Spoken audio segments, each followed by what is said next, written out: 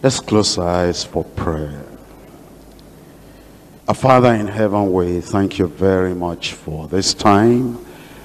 Thank you for bringing us here once again to look at the face of Jesus Christ. What a glorious experience it was for John the Beloved when he saw Christ. Christ exalted, Christ glorified, Christ the reigning King, Christ the head of the church, Christ the Prince of Peace, Christ the Master of Angels, Christ the unique beloved Son of the Heavenly Father. Lord, today, as we come to this study of the Word, we pray that you reveal Christ to every one of us in Jesus' name. And nobody ever saw you in reality, O Lord, and remained the same. Therefore, Lord, we're praying that as you reveal Christ to us this very day, we'll never be the same again in Jesus' name. The beauty, the glory, the splendor, the majesty of the Lord Jesus Christ, his dominion, his power, his knowledge, love that cannot be surpassed. Lord, reveal to us this very time in Jesus' name. That, Lord, as John the Beloved on the Isle of Patmos saw you, and it had effect, unforgettable effect on him. As we come today to see you, Lord, may this vision of Christ have unforgettable impact and influence upon every life of everyone hearing in Jesus' name. Thank you, Lord, for the answer. Reveal yourself. In Jesus' name we pray. And everybody said a good amen. It was still in Revelation chapter 1. And in Revelation chapter 1, I've been going through a series. And the first message was the revelation of Christ's future glory. The second one, Christ's grace, glory, and dominion. And the third one, the certainty of Christ's second coming. And now the message, the vision of the glorified Christ. If you are listening to this cassette, maybe some weeks or months after this, or even some years after this, and this is the only cassette you are hearing, I want to encourage you that all these messages are tied together. And if you want to get the real impact and the full thing that we've done here, talking about this glorified Christ, building a glorious church, you need to get the whole series. Please, buy a cassette, will do you good. We're in Revelation chapter 1. And Revelation chapter 1, I'm now in verse 9, all through to verse 20. The vision of the glorified Christ. I, John, who also am your brother and companion in tribulation, and in the kingdom, and in the patience of Jesus Christ, which was in the island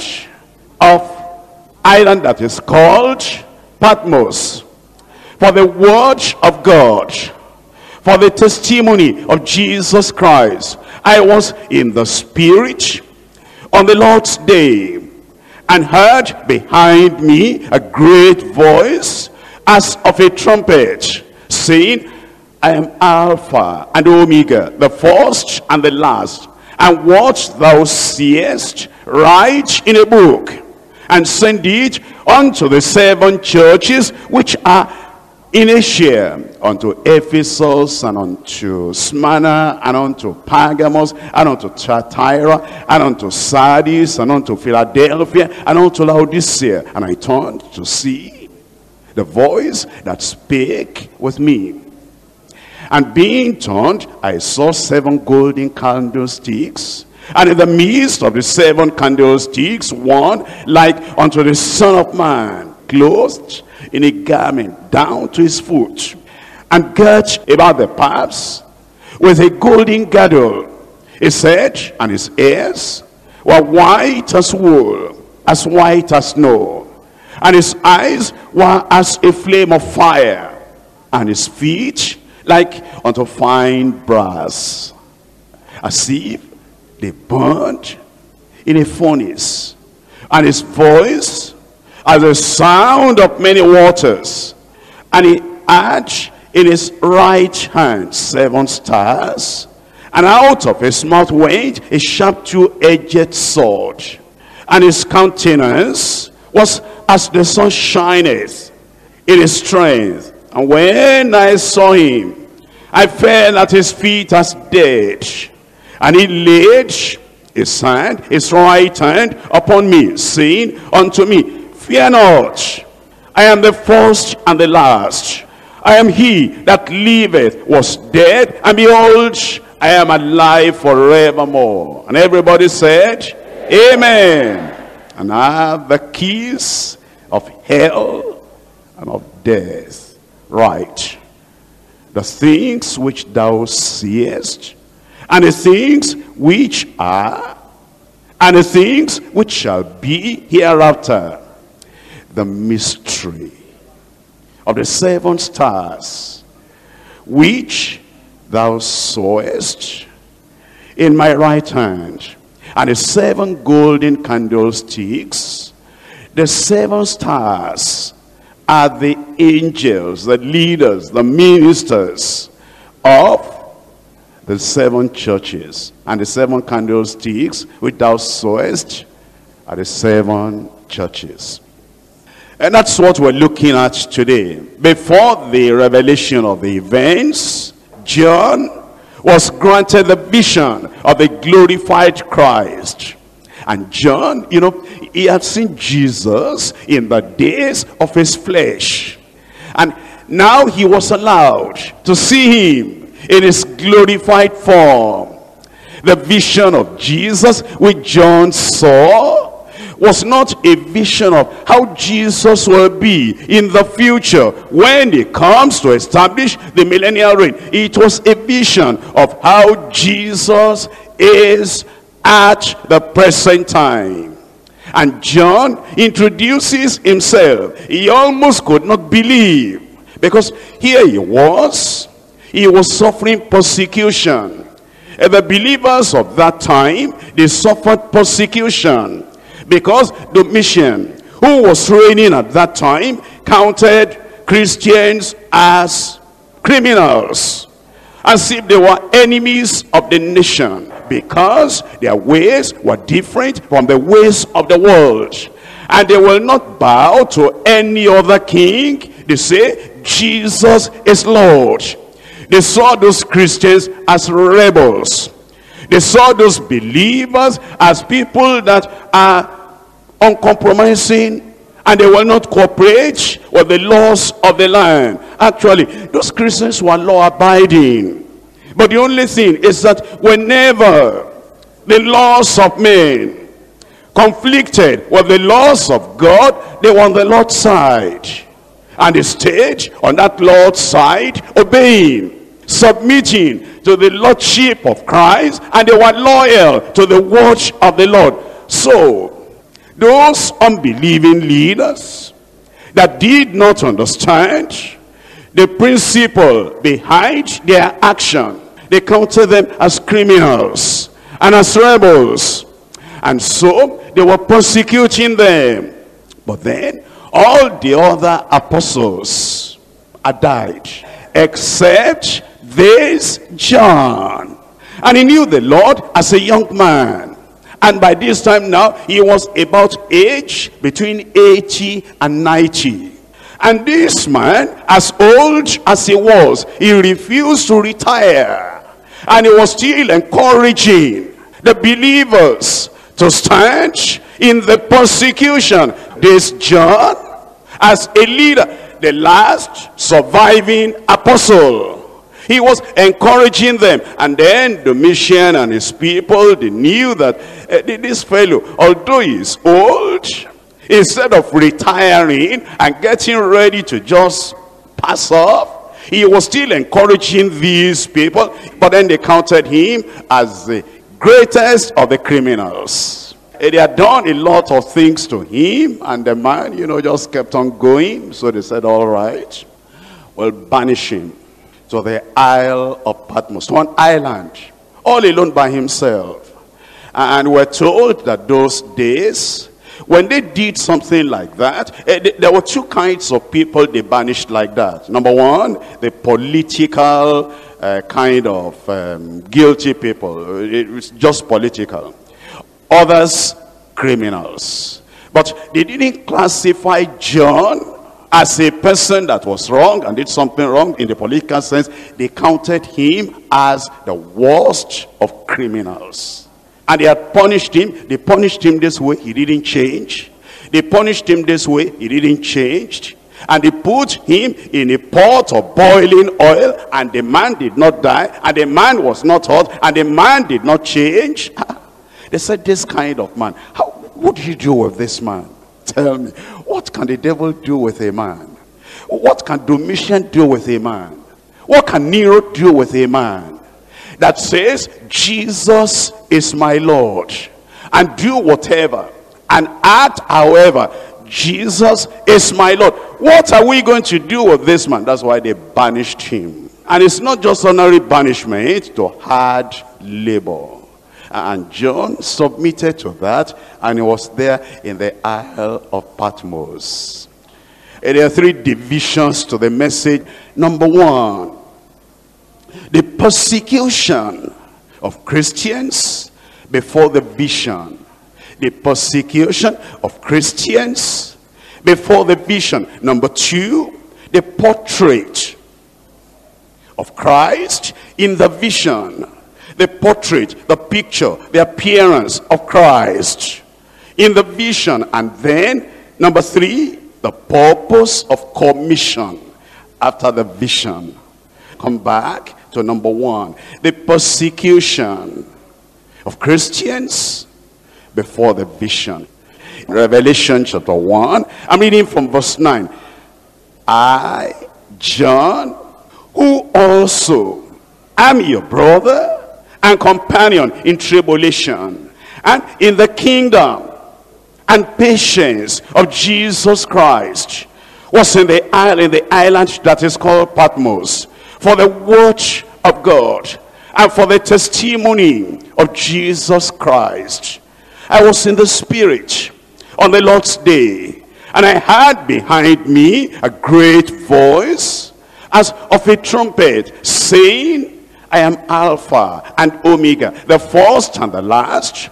And what thou seest, write in a book, and send it unto the 7 churches which are in Asia, unto Ephesus, and unto Smyrna, and unto Pergamos, and unto Thyatira, and unto Sardis, and unto Philadelphia, and unto Laodicea.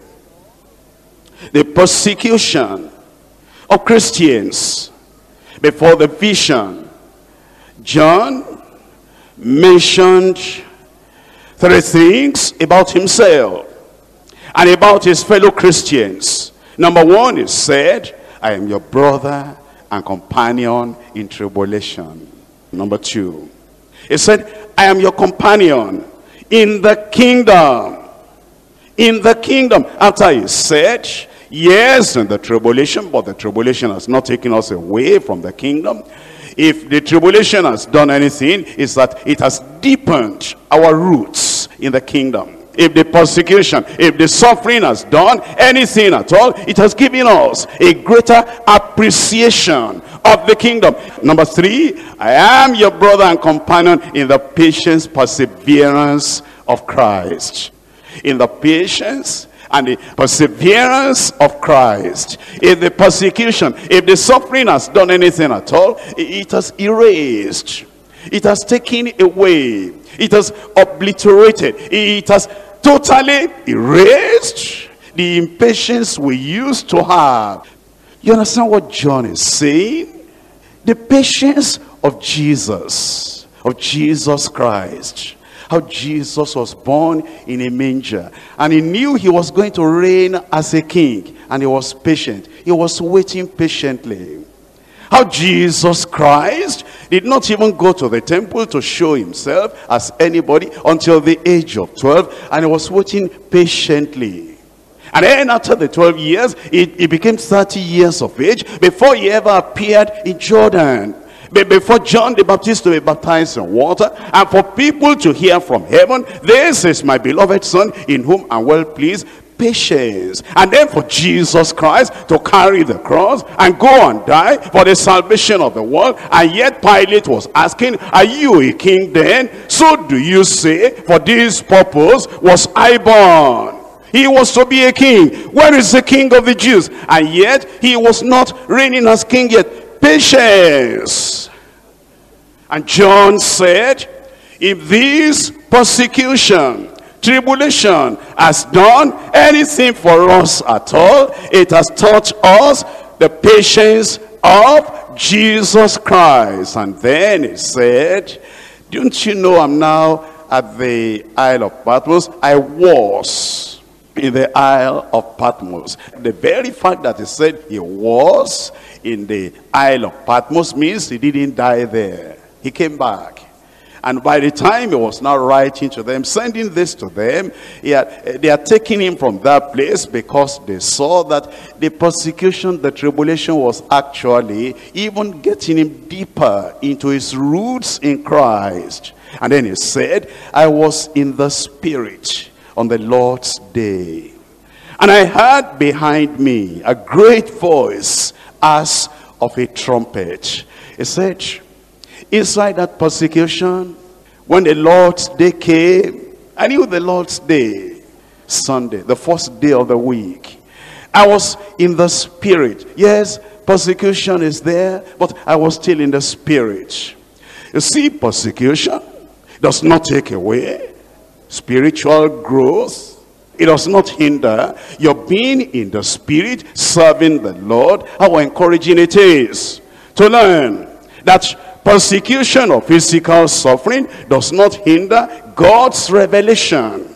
The persecution and earthly trouble do not necessarily hinder spiritual fellowship and spiritual growth. Don't you remember Moses? He wrote the Pentateuch, Genesis to Deuteronomy, in the wilderness, while he was enduring the heavy burden of leading the children of Israel. Oh yes, the problems were there. There were even times they wanted to stone him. That didn't hinder him from getting the revelation that he now recorded, Genesis to Deuteronomy. How about David? He was still inspired to write many psalms while he was being persecuted and chased around by Saul. How about Isaiah? He still received the prophecies concerning Christ amid trouble and persecution. Do you remember Ezekiel? How the Lord showed him the visions you have in the book of Ezekiel while he was in exile. How about Jeremiah? He wrote that book when he was under serious trial and deprivation that became almost unbearable. Yet the revelation of the Lord and the prophecies were still given to him. How about Peter? Peter wrote those epistles just before he died and he was crucified. How about Paul? Paul received the revelations and the mysteries of the kingdom that is written in the epistles of Paul while he was suffering persecution and loneliness in his imprisonment. The point the Lord is telling us is persecution does not hinder revelation. Persecution does not hinder seeing the vision of the glorified Christ. And you know, some people say, you know, the church in my locality is suffering persecution. And the persecution is so much that, you know, we cannot be in the Spirit anymore. We cannot be spiritual anymore. Pray for us. Because if this persecution continues, we will never be able to have spiritual growth. No, no, no. In the midst of that persecution, In the midst of all the suffering that the people of the world can heap upon you, you can be in the Spirit on the Lord's day. John's banishment in the Isle of Patmos was because of his loyalty to the word of God on the one hand, his faithfulness to the testimony of Jesus Christ. He took the totality of the word of God, and he had been the one that laid his head on the bosom of Jesus Christ. And he knew Jesus. And there was no place Jesus went that John was not there. When Jesus was to go to any special place, there were 3 disciples in the inner circle: Peter, James, John. And Peter had died, and James had died, and the only one remaining in the inner circle was this John. And he said, I saw a lot when I was with Jesus here on earth. And he kept on giving testimony to the written word of God, as well as the testimony of what he had known about Jesus Christ. And that's why he suffered the persecution, but he continued. You will continue. I said you will continue. You don't count persecution as any strange thing. The Lord is very faithful. He has assured us that while we remain in this world, we're going to suffer persecution. In John chapter 16, John chapter 16, reading verse 33. These things I have spoken unto you, that in me ye might have peace. In the world ye shall have tribulation, persecution, suffering, but be of good cheer. I have overcome the world. Amen. In Acts of the Apostles chapter 14. Acts of the Apostles chapter 14. I'm reading verse 22. Confirming the souls of the disciples and exhorting them to continue in the faith, and that we must, not may, not that we may, we must, through much tribulation, persecution, enter into the kingdom of God. It's there, the persecution. And if you've not been persecuted, maybe it's because you are not light, you are not shining. Maybe it's because you don't have any salt to your testimony. Maybe it's because you are compromising. Maybe it's because you are using worldly wisdom in the practice of your faith. Because the Bible tells us in 2 Timothy chapter 3, reading there in verse 12, it says, yes, yea, and all that will live godly in Christ Jesus shall do what? Shall suffer persecution. Shall suffer persecution. All that will live godly. It is no strange thing, therefore, that a child of God suffers persecution. Actually, the people that know the Lord, the people that are children of God, the people that disregard the world, and then they have their allegiance, loyalty unto the King of Kings and the Lord of Lords, unto Jesus Christ. The world will not understand them. And the religious nominal Christians going to all the churches saying hallelujah, praise the Lord, while they are smoking, while they are drinking, while they are committing immorality, they will not understand them. That's why it says, yes, surely, certainly, all that will live godly in Christ Jesus shall suffer persecution. I pray you will live godly. You will live righteously. And when you live righteously, it has a consequence. And this is part of the consequence. We're looking at 2 Timothy chapter 2. Reading there in verse 9. It says, wherein I suffer trouble as an evildoer, even unto bonds. But the word of God is not bound. Therefore I endure all things for the elect's sake, that they may also obtain the salvation which is in Christ Jesus with eternal glory. It's a faithful saying. For if we be dead with him, we shall also live with him. If we suffer, we shall also reign with him. If we deny him, because of persecution, because of trouble, because of trial, because of suffering, because the husband will not give you an easy time at home when you keep to the word of God, because your wife will not give you an easy time at home when you keep to the word, because religious people, churchgoers, will not give you an easy time when you keep to the word, because there's a little pain, there's a little inconvenience, there's a little suffering when you keep to the word of God. If because of that you deny him, it says, if we deny him, he also will deny us. If we believe not, yet he abideth faithful. He cannot deny himself. I pray you will not deny the Lord. I said you will not deny the Lord. Let's come back to Revelation now. Revelation, I'm reading from chapter 1. Revelation 1:19. Right. The things which thou hast seen, and the things which are, and the things which shall be hereafter. And even though he was going through everything he was going through, he still did not allow the pain and the hardship to hinder the God-ordained ministry.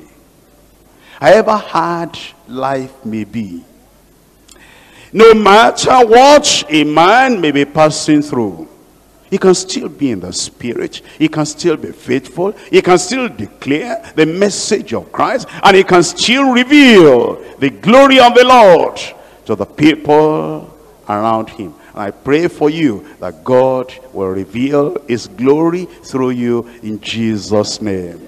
Now, we come to the second part of the message. The portrait of Christ in the vision. I want you to notice here from Revelation chapter 1, from verse 12, see Christ in his glorified form. And I turned to see the voice that spake with me.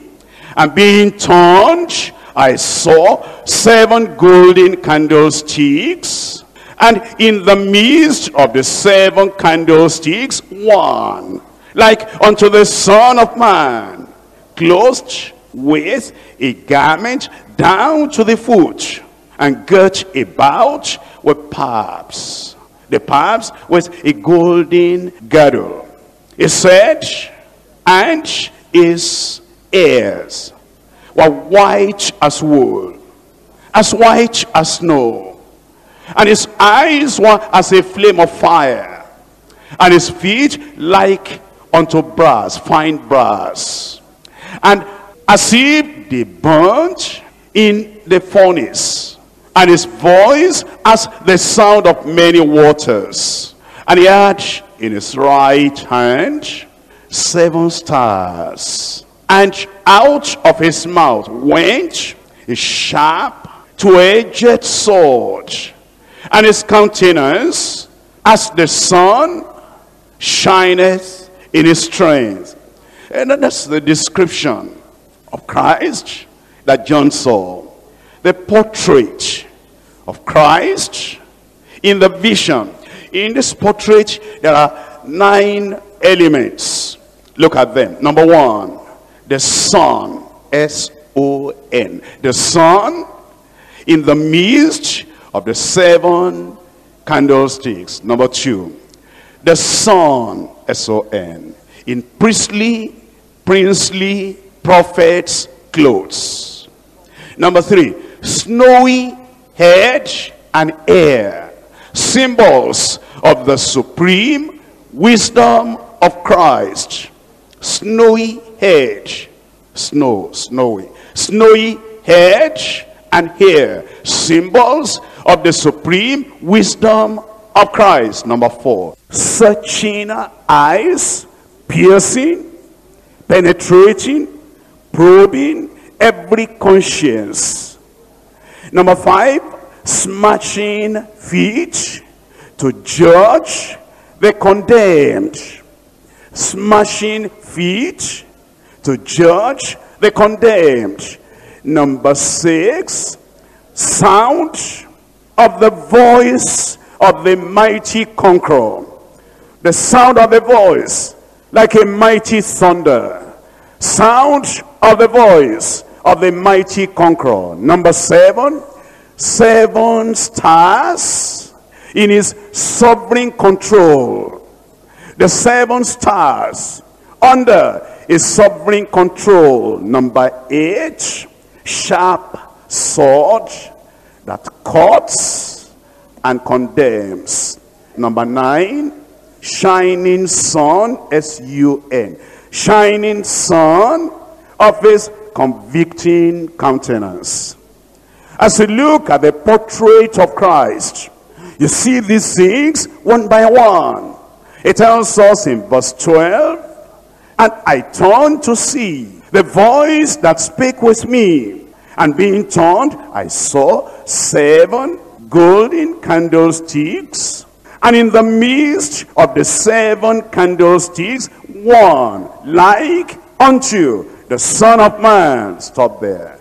The Son in the midst of the 7 candlesticks. And already it tells us what the candlesticks are. If you look at verse 20, the mystery of the 7 stars, which thou sawest in my right hand, and the 7 golden candlesticks.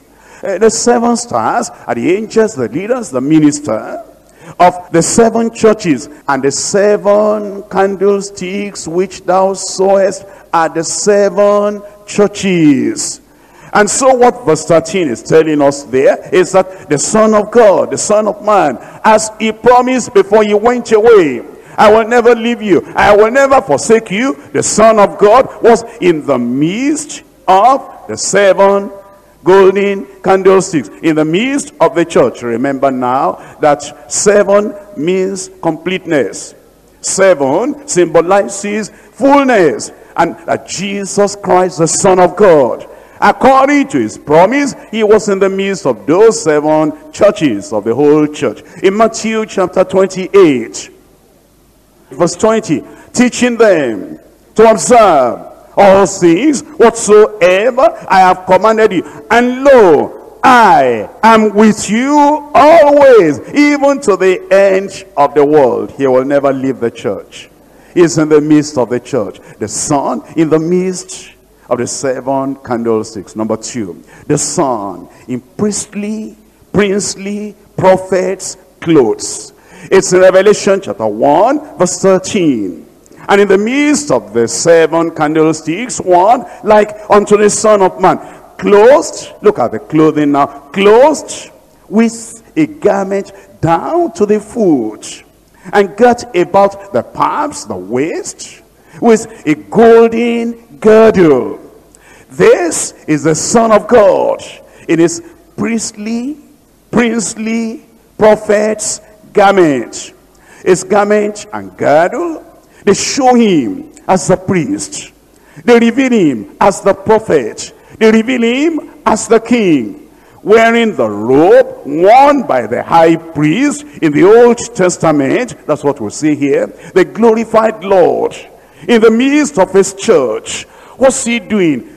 Clothed like that, interceding for the church, empowering the church, supernaturally strengthening the church, so that as the ministers are faithful to the Lord, he, our high priest, he, our great prophet, he, our Lord and King, he will be officiating, so that the church Those candlesticks will be faithfully bearing light, the light of Christ in a dark world. Number 3, the snowy head and hair, symbols of the supreme wisdom of Christ. Revelation chapter 1 verse 14, and his head and his hairs were white like wool, as white as snow. White like wool, as white as snow. What does that mean? In Daniel chapter 7, Daniel chapter 7, I'm reading from verse 9.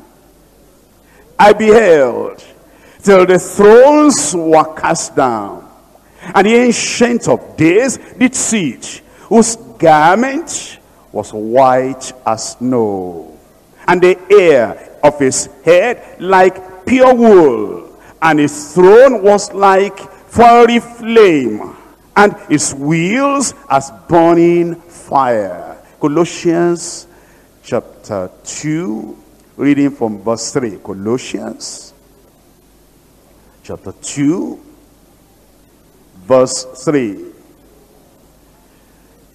In whom are hid all the treasures of wisdom and knowledge. That's Christ.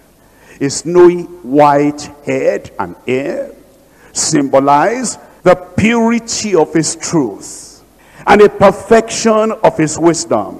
And he is in the midst of the church, purging, purifying, so that he can make us blameless and holy, and so that we'll be able to declare his pure, unadulterated truth white, and making people whiter than snow.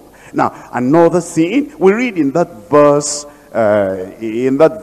14, the latter part of verse 14, and his eyes were as a flame of fire. His eyes as a flame of fire, searching eyes, piercing, penetrating, probing every conscience. Hebrews chapter 4 verse 13. Neither is there any creature that is not manifest in his sight, but all things are naked and opened unto the eyes of him with whom we have to do. That's Christ. That's the Lord. His knowledge, there's nothing to be compared with that.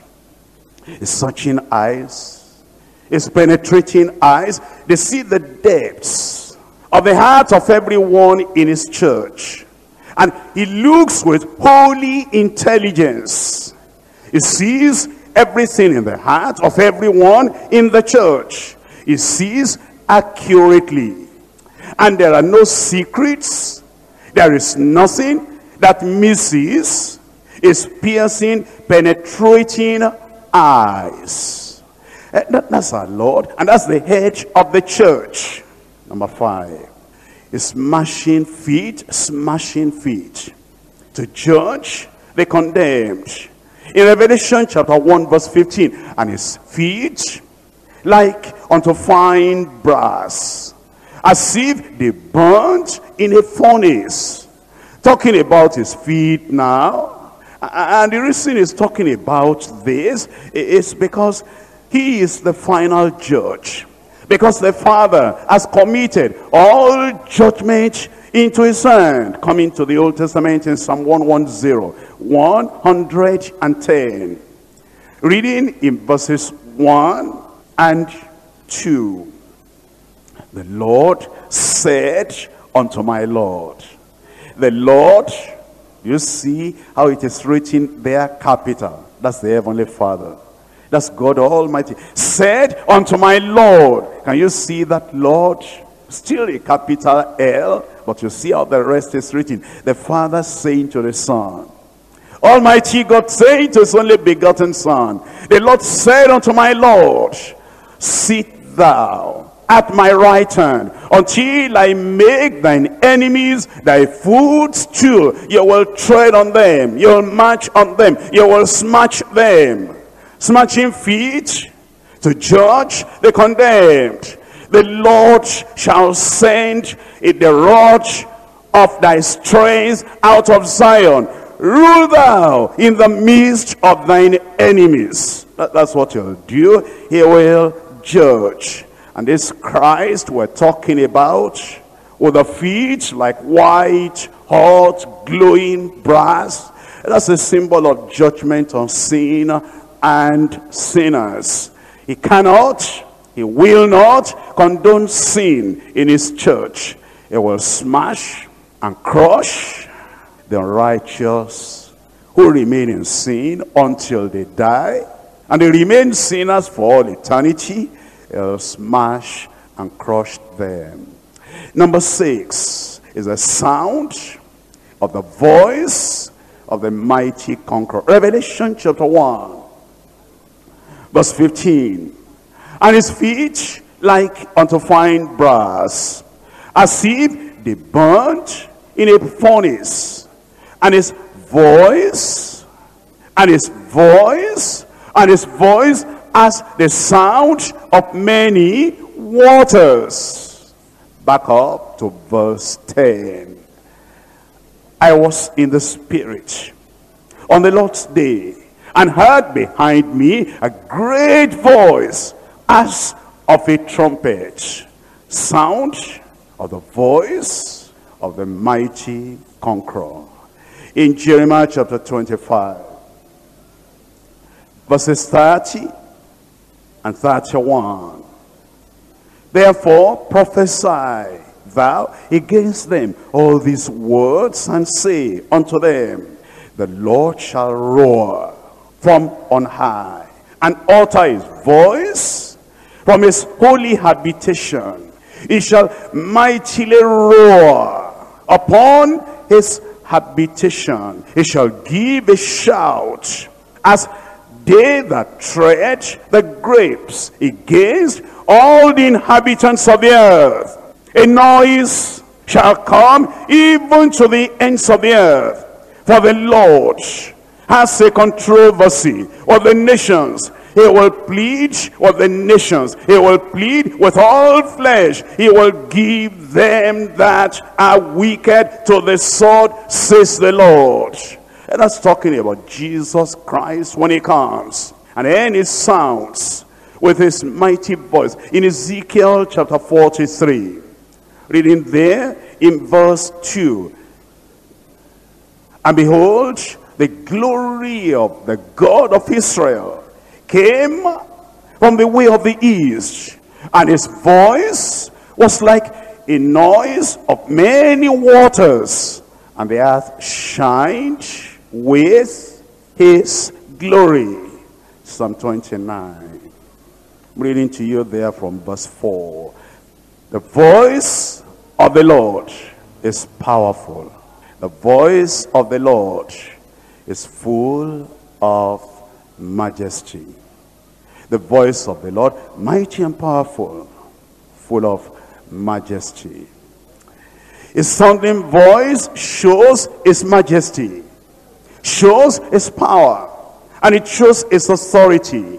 He speaks authoritatively in his church, and he speaks authoritatively to the church, and he speaks to the world authoritatively through the church.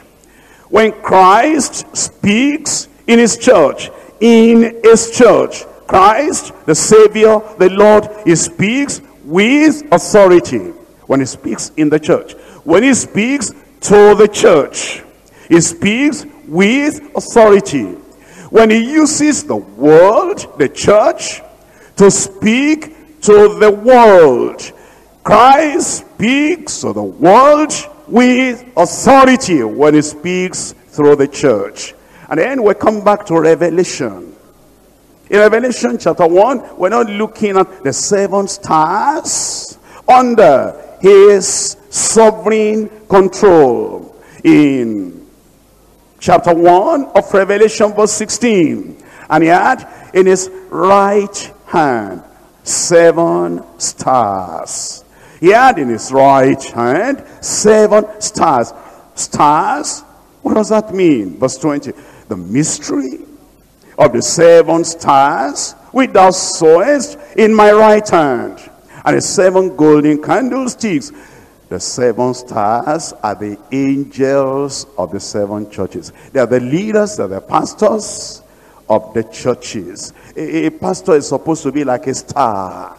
A pastor is supposed to be shining with the light of the star.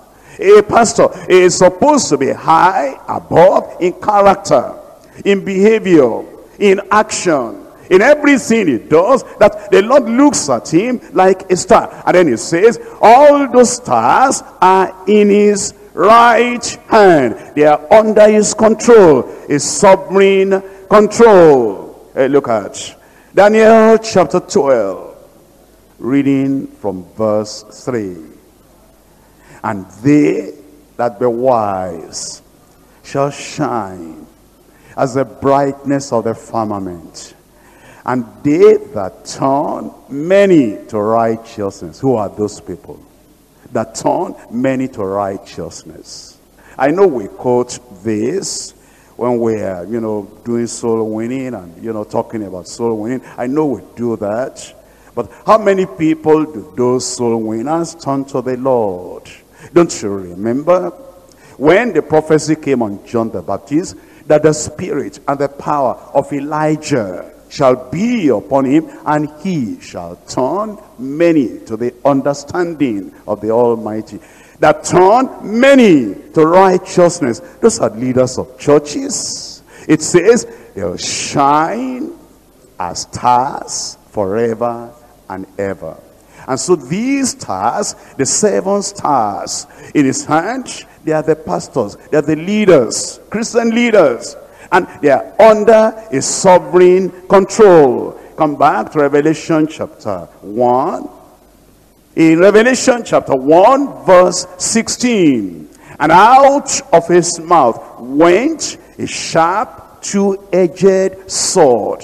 Out of his mouth went a sharp 2-edged sword. You know what that sword is? The sword of the Spirit, which is the Word of God. And in Hebrews chapter 4, verse 12. For the Word of God is quick and powerful and sharper than any 2-edged sword, piercing even to the dividing asunder of the soul and spirit, and of the joints and marrow, and is a discerner of the thoughts and the intents of the hearts. That's the sword coming out of his mouth. In Revelation chapter 2, verse 16, Revelation 2, verse 16, repent, or else I will come unto thee quickly, and will fight against them with the sword of my mouth. That is, the people that do not repent, that sword will cut, and that sword will condemn. The sharp sword that cuts and condemns. Now, number 9, the shining sun of his convicting countenance. Revelation chapter 1, verse 16. In the latter part of verse 16, and his countenance was as the sun shineth in his strength. Revelation chapter 22, verse 16. I, Jesus, have sent mine angel to testify unto you these things in the churches. I am the root and the offspring of David, the bright and the morning star.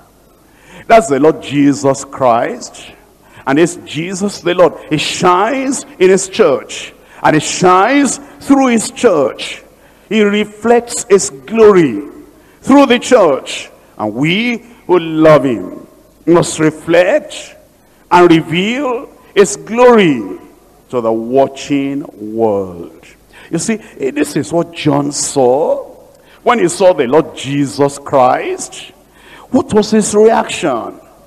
What was his response to what he saw? We come to Revelation chapter 1, reading from verse 17. And when I saw him, I fell at his feet as dead. And he laid his right hand upon me, saying unto me, fear not, I am the first and the last. I am he that liveth and was dead, and behold, I'm alive forevermore. Amen. And I have the keys of death and of hell and death. Here Jesus Christ, he lifted him up. He said, when I saw him, I knew him before, in the days of incarnation and humiliation.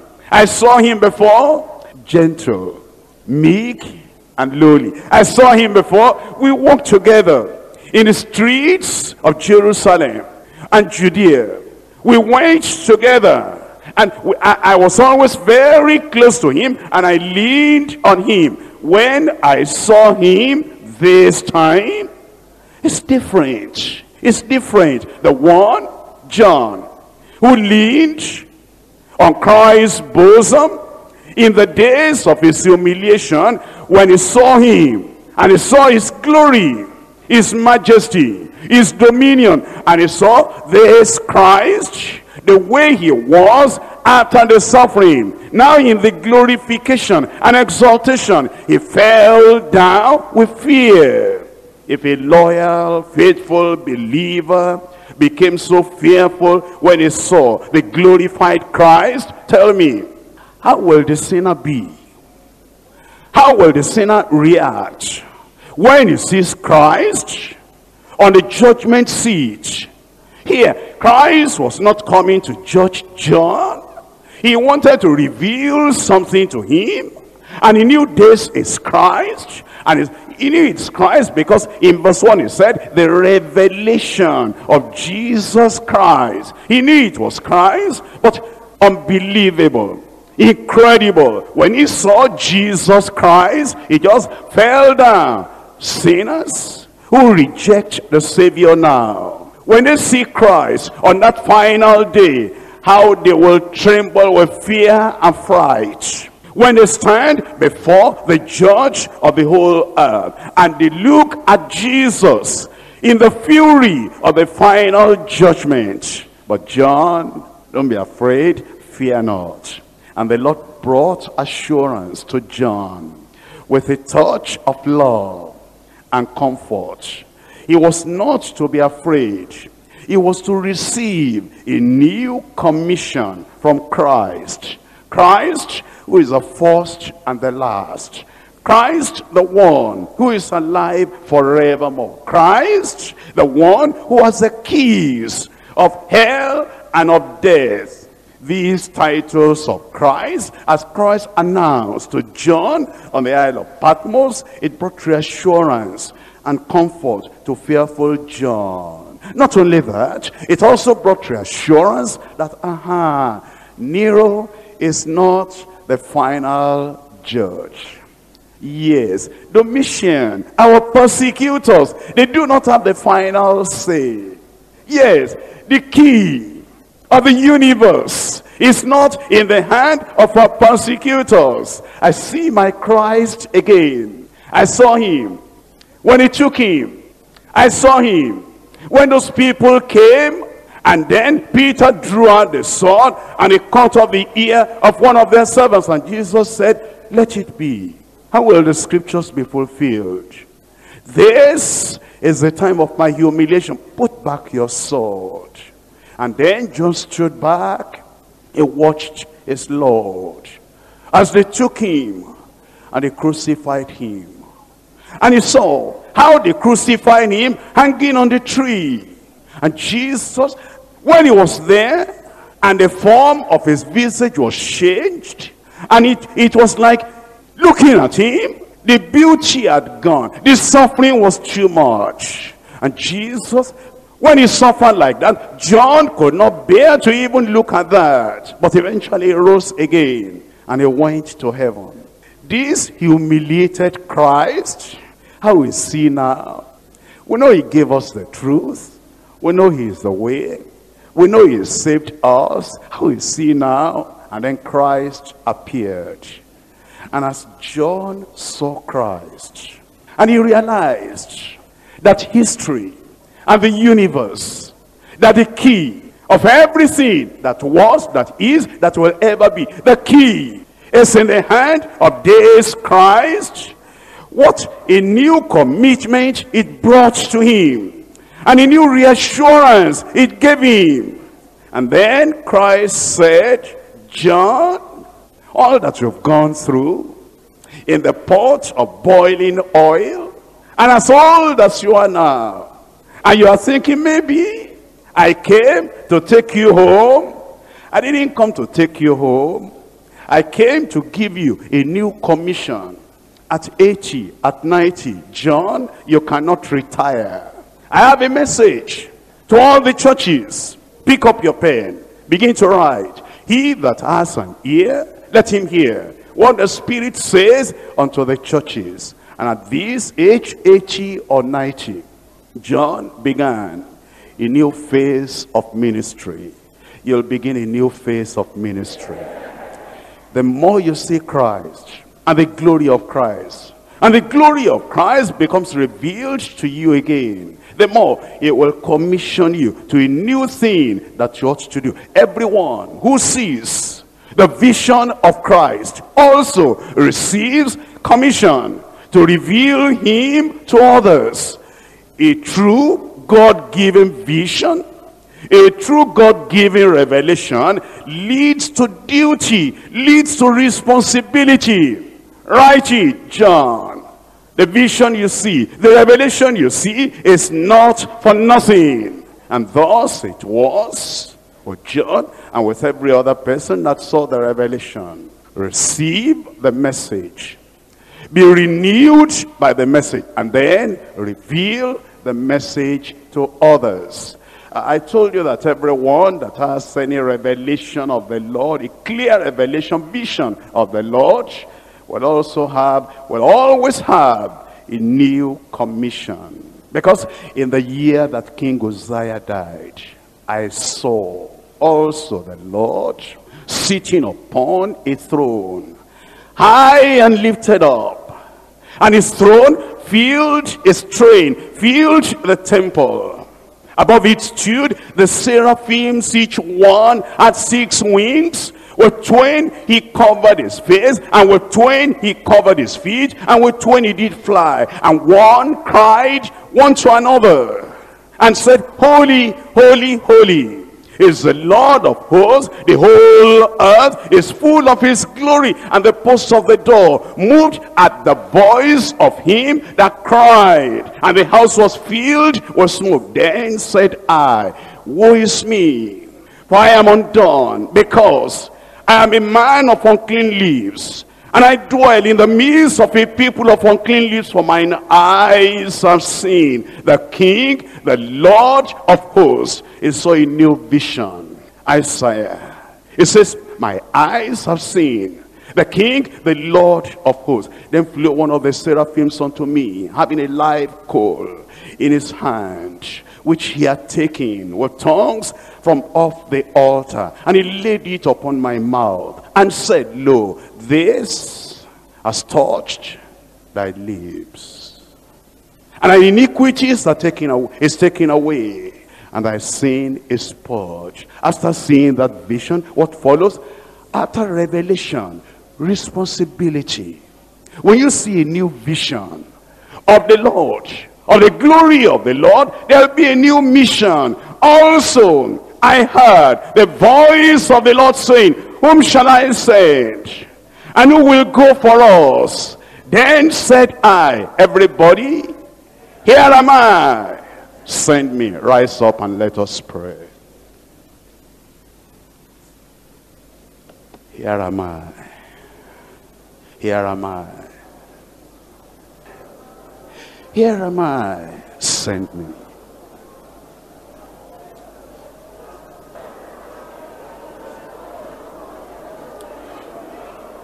Have you got a new revelation of Christ? Do you see now who Christ is in his glorified form?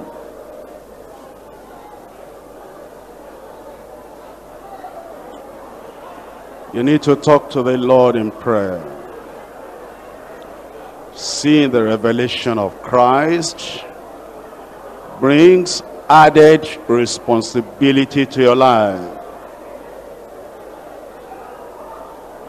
Send me, Lord. Send me, Lord.